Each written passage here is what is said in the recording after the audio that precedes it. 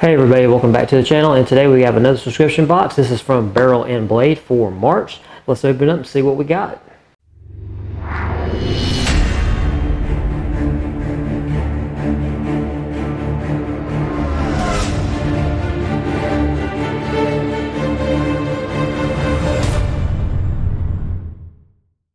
Alright, so we got March Barrel and Blade, and I will have a link in the description to their website if you are interested in subscribing to this service. You can go there and you can get all of the relevant information.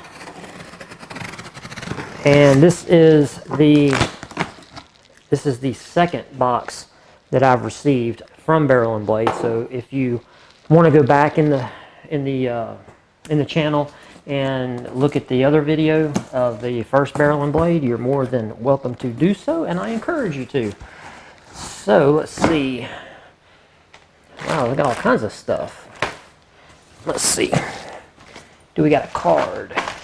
Yes, we got a card.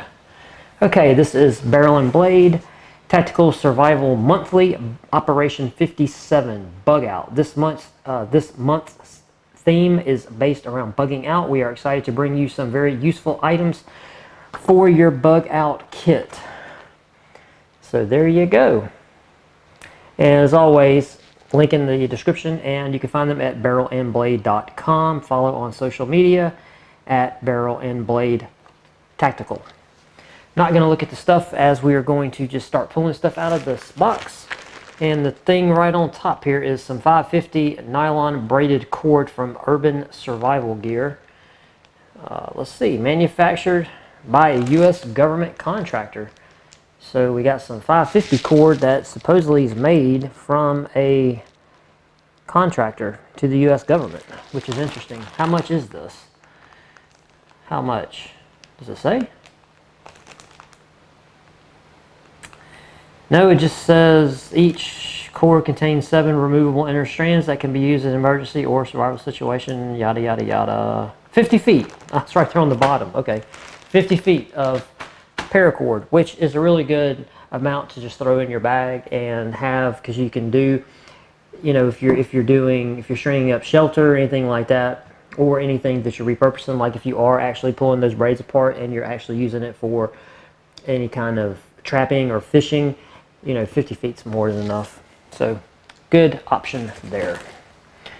Let's see, a little small item. We have a multi-purpose microfiber towel from Urban Survival Gear. This is 30 by 50 inches, so it's pretty big. 85% polyester, 15% polyamide. Yeah, I guess. Lightweight, super absorbent, quick drying, stitched edged with snap hanging strap. So yeah, this is actually a really nice looking little microfiber towel. Super absorbent. Yeah, I like that. Will definitely come in handy. Let's see. We got a flexible water bottle from 5-Star Gear. Very simple, BPA free, 550 milliliters or 19 ounces. Just a flexible little water bottle. Foldable, identifiable, freezable, attachable, reusable. So yeah, I don't know how I feel about these things. Yeah, I can take them or leave them. I know, you know, there are, in the backpacking community, there are really specific uses for bottles like this. I tend to just kind of go camping, not really do a lot of hiking and backpacking. Although I won't rule it out. So, and one of these days I'm going to get around to doing some more stuff like that. Hopefully soon. Let's see, we got two. Looks like we got two chem lights. Interesting. We got a orange and a blue from Sage Security Products Incorporated. What are the 8 hour? Okay, the blue in here is 8 hour. It's an 8 hour stick, and the orange one, for whatever reason, it's 12 hour. waterproof, windproof, and of course, very simple to use. If you don't have any familiarity with these, you just snap them. Creates a chemical reaction, and then they light up. Simple. Let's see. These are awesome. This is a Zippo Firefast torch. These things are really, really awesome. Talking about starting a fire fast, man, this is how you start a fire fast. Hence why it's called Fire Fast, because it starts a fire very fast. So yeah, very simple, you know. Just put the fuel in it, pull the trigger like a gun. It has a variable soft yellow or blue flame torch. Nice. And surprisingly enough, they actually give you a canister of butane fuel for the torch, which is nice.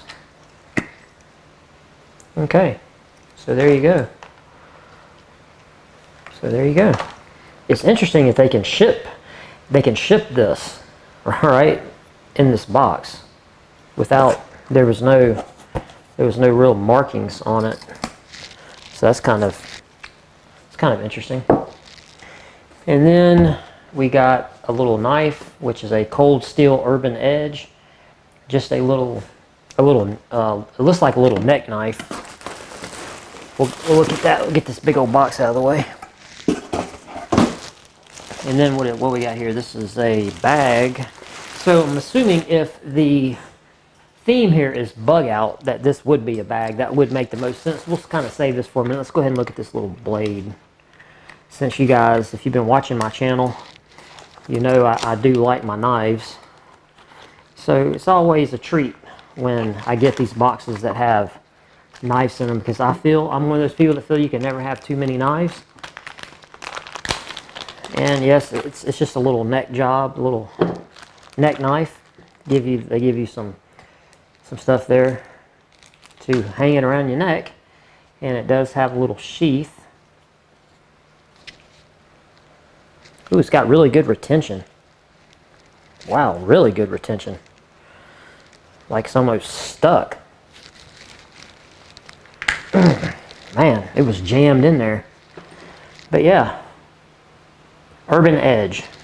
Let's see if I can, maybe, is there something in there? Because that thing was really difficult to pull out. Okay, maybe it was just, yeah, it's much easier now. Yeah, I guess maybe just, you know, from it sitting in there for so long, maybe temperature changes, the pieces in there just kind of really grabbed onto the knife. But yeah, that's what she looks like. Got a flat, completely flat on this side.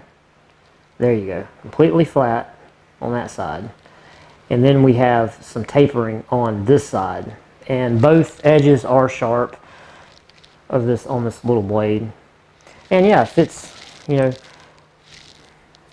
these things are really nice. You can hold them. You can hold them a lot of different ways. And for me, I'm not against these double-edged neck knives.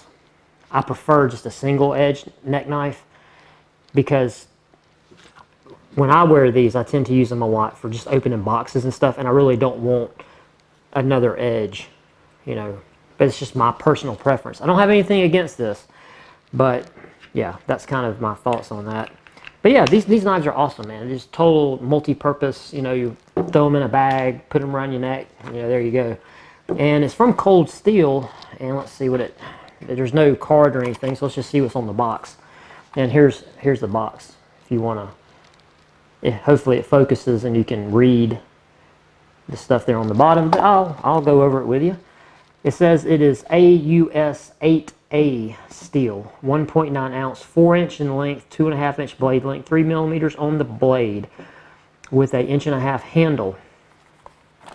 And I'm going to go off on a tangent here, so just bear with me, because I do like knives. The steel AUS 8A is pretty much the same thing as AUS A. AUS 8, not A. Okay. And basically these are just, you know, this is a stainless sort of low carbon stainless. And one of the things that I love to get into knives is, you know, a lot of these manufacturers, they source the steel from a handful of places, and depending on the manufacturer, they have different designations. Like if you actually just look up knife steel, you'll get, you know, a pretty big graph of all these different steels, and a lot of them are very, very close in their composition and what they offer you in that knife. And AUS 8 is a, if my memory serves, it's a really decent, you know, for a more inexpensive knife.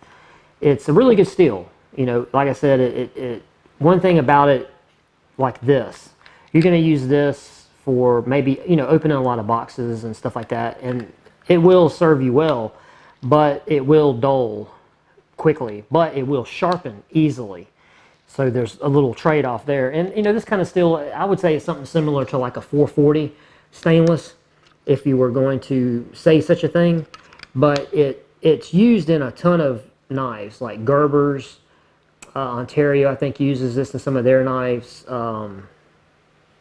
SOG, I know, uses it. Even some, I have a K-bar knife that is made out of this AUS 8. But, you know, it's a good steel. Shorthand, it's a good steel. It's good bang for your buck. You know, if you get a knife with it, you'll be really happy, because the knife will not break the bank like something like a Benchmade, and you know, you'll be happy with it. So sorry for going down. I just really like knives, and I really like talking about knives and everything like that.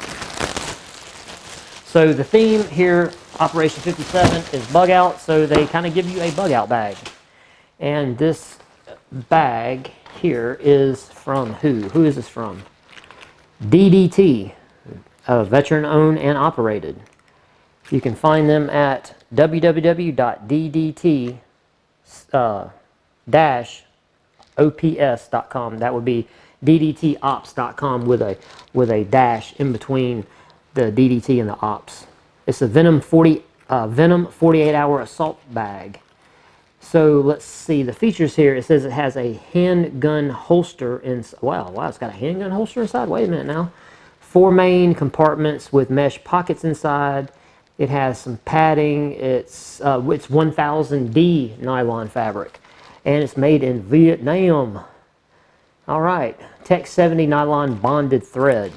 I don't know what that means, but it sounds cool, and yeah, we'll rock with it. I want to see this holster, man. Where's this holster at? Oh, this is really cool. They got some, I don't know if maybe this will show up in the camera here, but this inner lining, actually, I cannot tell if you guys can see that or not, but it has the DDT, like their logo, kind of shadowed in this red. It's really neat. It's just, I don't know, I'm a sucker for little nice touches like that. So yeah, and being a 1000D bag, it's nice. The zippers are really robust. And let's see if I can show you this. The zippers do these things, they overlap, right? Yeah. Oh, I love that. I love this bag. I can already tell you. The zippers have pulls on them, but the zippers have, let's see if I can show you guys real quick. If you can see, maybe, if my camera will focus good enough, right here, the zippers come together, and they have, let's see, how can I do this? Maybe I can do it right here on this one. Let's see. Okay. Hopefully it's focusing and you guys can see. These are the pulls for the zipper, but you see these things right here and right here? They're 2 little round holes.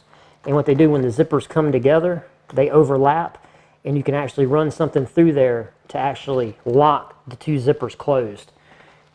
Hopefully you guys can see that.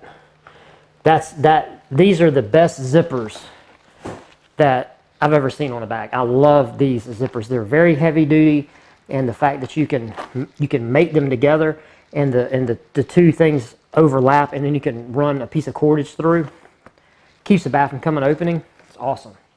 So yeah, already this is a really good looking bag.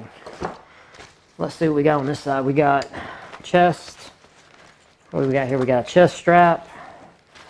or a waist. We got a waist strap, we got a chest strap, and we got some, you know, typical breathable mesh, padded, and we got some padding here on the back, and it looks like this opens up. And by the way, all the zippers that I'm seeing, all the zippers do lock, so that's really nice. And let's see, this on the back here, the zipper only goes to right here, but this one, the other one, goes down a lot to give you easy access here. And we have a hole. It's a pretty big compartment, but what's interesting is that the hole goes inside the bag. So I was thinking, you know, and it does have a little thing here to hang, so you could put a water bladder in here, but you wouldn't want to run your drinking spigot into the bag. It'd be nice if there was a way to run it out at the top. But that's okay, you can still do it. You know, you can still definitely, it's still doable. Okay, so, okay, that's a little criticism that I have, but that's okay, it's fine. It's not the end of the world. Now this is what I was talking about. From the back, from this compartment right here, you have this hole right here that comes from your back, but it goes into the main compartment, the main clam here of the bag. So it would be nice if on the back here you had some kind of hole, or maybe I'm just not seeing it. Oh, okay, I got you. Never mind, my bad. This is kind of, well, you guys in the comment section down below, let me know how obviously how dim-witted I am, but you can put a Camelback in here. You run your tube through this hole, and then you go straight up, and there is a slit. There's a slit right here that you can come out, you know, with it to come down, and you can run it through here and have it right here on your shoulder strap. So there is a way to do that. So yeah, okay. I got you, I'm all over it now. You do have a pocket right here. This red part is a pocket. This part right here has a mesh, and there's no pocket. So where's this holster at? I want this holster, man. You promised me a holster. Where's the holster? Okay, another pocket, and this pocket right here, this is the clam, and the clam does it open all the way? Man, I have a feeling this is the worst bag review ever, because I'm just all over the place. Come on, baby. Let's see. Yes, the zipper, yeah, the zippers do go all the way down. So the zippers do allow you to actually clam this bag out, which is nice because it gives you complete unfettered access to the bag. Okay. Okay. So now in this compartment, the compartment goes all the way to here, all the way to right here. And you have one little two. You have one here, and then you have two mesh pockets right here that split this pocket right here. Okay. Okay, so then we have a front pocket, a little like kind of like a quarter size pocket right here at the top. And you do have some Velcro that is stitched in, and it does have this bungee, you know, ran through this side and this side so that you can bungee some stuff up here. It does have some MOLLE on the front pack here. It does have some, this is covered in MOLLE. Awesome. And one of the things I do love is that it does have this, because what happens is if you weigh down this compartment, when you stand the bag up and you have a lot of weight here, it wants to pull the bag down, and this allows you to choke the bottom, because this strap goes all the way to the bottom, and I really like that because not a lot of bags do that. But this, as you can see, this strap, it goes all the way to the bottom. It comes all the way up through this little DDT logo here in the front, and then it has a snap here that allows you to hook it to this right here. So if you overweight the pack, it's not pulling down. So, you know, it's kind of weird to explain. If you have any experience with packs, you automatically know what I'm talking about. But it keeps everything pushed. You can pull everything up. So awesome. So I really love that feature too. This bag really does have everything that you need. It's really a really good bag. I really do like it. So I'm assuming that the gun holster is this compartment right here, because it does have this Velcro, and you could theoretically take even a large frame pistol, which I'm not gonna go get one of my guns, but you could definitely put a large frame pistol in here. Put it in this way with the butt down here, and then it has Velcro right here. So, you know, no matter what size gun you have, you can cinch it down, and you can have it, you know, right here in this bag. So I'm assuming that since I didn't find anything else, I'm assuming that is what the holster is all about. Okay, guys, I apologize. This bag was really awesome, and it really sidetracked me, and I spent a lot of time on it. I do apologize, but check them out. What's the website again? What'd I do with where did things go? Oh, down there. It was DDT-ops.com, DDTops.com. Okay, so we got this bag, and let's see. This is a level 2 box, so this is their second tier, their higher tier of the boxes. And the DDT bag, which I tell you what, real quick, if you've never heard of them, tell me in the comment section down. Well, I'm going to tell you, don't worry about it. I'm going to tell you anyway. But think for a minute, what does DDT stand for? I wouldn't have guessed it. Stands for Death Dealer Tactical. How cool is that? Death Dealer Tactical. It's a Venom assault pack. They put a price tag on this at 80 bucks. The Cold Steel Urban Edge, the little neck knife here, 38 bucks, which I would say is about right. As I told you, that AUS 8 steel is, you know, relatively not expensive. It's on the lower end, but still a very good knife. The multi-purpose microfiber towel, 9 bucks. Sounds about right. The 2 light sticks, $2.95. Okay, I'm not going to argue with that. Flexible water bottle, $3.95. Okay. All right, not going to argue. And the torch, $21.95. That sounds about right. And then your butane fuel, $3.30. This is 75 milliliters. I don't know, that sounds a little high. That's fine, $3.30. Cool. Okay. That's everything. I guess we got the paracord for free because it's not even listed on here. So if that's the level 2 box, if you got the level 1 box, you did not get the Death Dealer Venom assault pack. Yes, you did not get that. You got the knife, you got the microfiber towel, you got the light sticks, you got the water bottle, the Zippo torch, and the fuel. So the difference between these 2 packs is this really awesome Bugout bag. And I think I've been having some comments on some of my older videos, which I do appreciate you guys watching. And I really do hope that everybody subscribe to the channel, and I hope you do go through my videos and actually watch some of my older videos, even though I feel I'm getting a little bit better at doing this kind of stuff. But I did a video about these pre-made Bugout bags and how much and I don't know if you can get this feel from those videos, but I really do despise the commercially available Bugout bags. With one exception is the My Medic bag.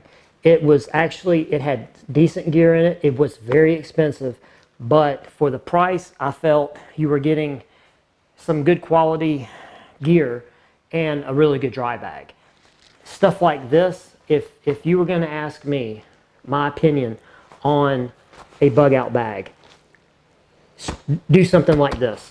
Get a really awesome bag like this and build it yourself. Because no company knows you. No company knows where you live, but you do. You know right outside your door what your immediate needs are if you need to go from one point to another. You know that. I don't know that. I live in lower Alabama on the southern Gulf Coast. Okay, I live right on the Gulf of Mexico. So my needs are way different than somebody living up, say, toward the Canadian border in the United States. Our needs are polar opposites, literally. They're night and day difference. So build your kit for you. If you say, okay, my objective is to do this one thing, then you need to step by step go through and assess what it is you're going to need. And by you building the kit yourself, you're going to have more familiarity with the items that are in the kit, so that you are more prepared when you grab this bag that you packed yourself. You knew every single item that went into the bag, and you knew the exact purpose for said item. When you grab this bag, it's a done deal. You don't have to think. You know where everything's packed away, and you know why it's there. You know what your mindset was when you thought about what those things were going to be.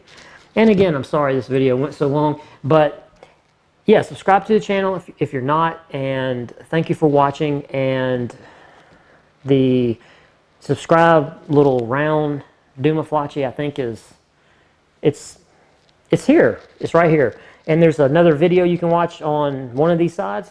So yeah, thanks for hanging out with me, and comment below anything about this particular bag, anything you liked, anything you disliked, anything that you think, hey man, this is worth it. You know, this is actually a good subscription service. Let me know in the comment section down below. I really do like having you guys' feedback, and we'll see you next time. Peace.